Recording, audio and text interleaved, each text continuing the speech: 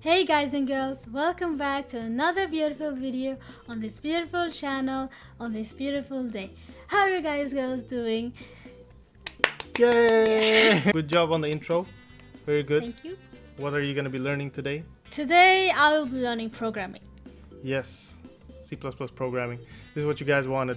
So we're going to be doing a little mini tutorial series on C++, and we're going to try to make a little game of some sort, and it might be 5-6 episodes, something, depending on how fast you learn.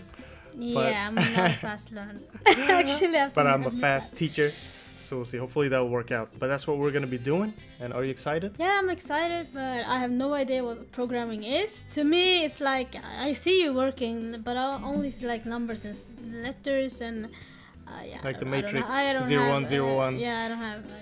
She's not a programmer. Nope. She does makeup and she eats food. I'm studying to become a nurse, so we have completely different professions. That's how it is. That's how it is. You're supposed to be different. Opposites attract. But we'll see if we can mix these opposites today a little bit. And we'll see what we can do. Okay? Mm-hmm. Good. Have fun. Cute, cute. Alright guys and girls, it's time for some questions. So this is how I'm going to set it up. I'm going to ask her a few questions about programming, and she's gonna answer as best as she can. Remember, she doesn't know anything about programming, so I just want to hear what she thinks, and then I'm just gonna give the right answer, or my perspective. So the first question, what do you think programming is? It's a big question. Programming, it has something to do with the computer. Good. Good. Okay, next. That's a good start, thank you. Next. But languages for the computers, and they build stuff. Have you been watching my videos? Have you been cheating? No. You've been cheating. Nope. Okay, that's a pretty good answer. You were. But I'm not done yet. Okay. More. And they have different languages. This I know. And you can make the computer perform different tasks or machines. Okay. Maybe. I might have perhaps talked to you about this before. A little bit. But okay, you remembered. So that's a good thing. She remembered. So that's a pretty good answer. So you said languages have something to do with computers. And they can make the computer do different things. And you mentioned different languages, right? Yep. So that's my second question. So why do you think we have different languages? Different languages because the computer only understands certain kinds of letters and numbers. And I think they are part of the same system, but at the same time they are not. Maybe. Okay, yeah, that makes sense. That makes sense. All right, I think I understand. You mean that? I mean, it's a little difference in the languages, but they all do the same thing. Is that what you mean? They're part of the same thing, but maybe they don't perform the same tasks. Okay, maybe. Yeah. So a different language for something else, and a different language for something else, right? Something like that. Okay, that's a pretty good question or answer. All right, so we'll leave it at that. No, I want to know the true answer. No, after, at the end, you all know the true answers. Okay. Okay, my third question is going to be. Do you have a third question? I don't know. I want to ask you a very good question, which you can't know the answer, so no pressure. What's the difference between RAM and hard drive?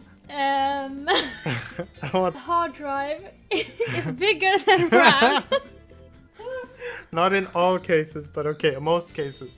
Most cases, that's correct. The hard drive is what you see in the computer. When you open my computer, that's what you see. You mean hard drives in my computer? Oh, yeah, exactly. She means the app, my computer. Okay, or the icon. Okay, that's good. That's another good thing. Okay. So, but why do we have RAM then? What is RAM? RAM is a thing in the computer. Okay. Hey, it's a green thing. You showed me once. Okay. It's a green thing with metal stuff on it. Okay. So it's just, that's all it is. It's just a green plastic piece. No, it has a function, of course. Okay. I'm not sure what it is. That's good. Okay, that's a good answer. Since you're a gamer, somewhat, I wanted to ask you about RAM. And RAM is very important for us as well in programming. So to the correct answers, or they might not be correct 100%, since it's my interpretation of it. But the first question, what was the first question again? It was what is programming? Okay, so you pretty much said what it was somewhat. It's a way to communicate with the computer, to give it commands. I think you said commands, right? So you type something here and something happens over there. Yeah. Right? And I'll get into this in the second question as well. The answers, they kind of combined here, but it's a way for the human to kind of write something in an easier type of form, right? And then you build that up and you send it to the computer and it does what you tell it to do.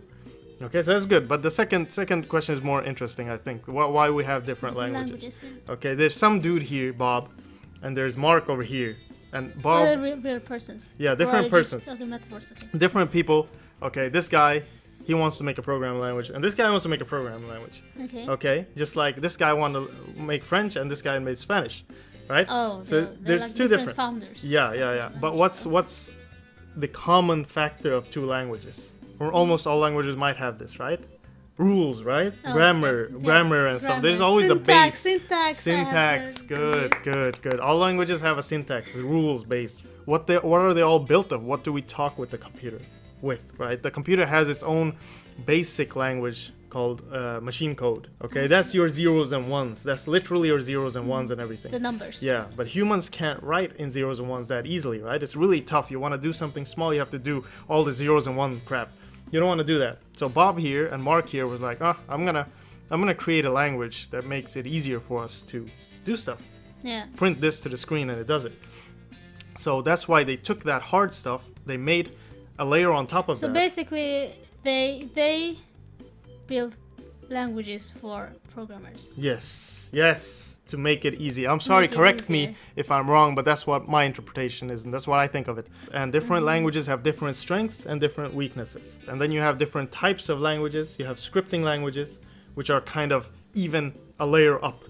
Okay, and you can combine them in different ways. You don't have to think about that, but still, that's a good answer. Next thing, the last and final question was, what is the difference between RAM and a hard drive? And it was good. You open my computer and you see all your hard drives. Okay, you have to go into some other detail manager to see how much RAM you have. But that's fine. RAM is what your computer uses as a short-term memory while it's on. Okay, and it's usually smaller. It's about 16 gigabytes, 8 gigabytes, and whatever you're doing while you're working, programs usually store their information in the RAM to quickly just grab it and send instructions. Like short-term memory. Yeah. So when you're doing stuff in programming, you create a little box called a variable where you want to store a name, jutti. You want to store your name, and that's going to be created in the RAM, not the hard drive, because it wants to quickly just save things and get things, right? Hard drives are for persistent memory. So there's memory that when just you like a brain. Yeah, it's like a brain, right? But your long-term memory. Yeah. So hard drive is the long-term memory and the RAM is short-term. Yeah, you can think of it like that, kind of. And it's faster. Your short-term memory is much faster to get things. The hard drive is slow to get things from. You don't want to go there. You don't want to grab things from it too much. You want to store a big file and maybe open it once and then grab some stuff. But yeah, you don't have to think about that. And hard drives are larger, so you can save things. You turn the computer off, and it's still there. But RAM memory gets cleared. It disappears. Oh, yeah, so that's how that works. Okay, but good. Did she do good? I hope she did good. Put that down in the comment section. She's been really cute and really good. Okay, good job. In the next video, we're gonna do the programming part of the series. Finally, and she's gonna get to code, get her hands on the keyboard, get her hands dirty. And that's gonna be real fun. That's the whole thing we wanted to do, but we thought we'd split it up to be a little easier. We get more time to code, and hopefully you guys like that. So stay tuned. See you guys and girls in the next one, all right? Bye bye.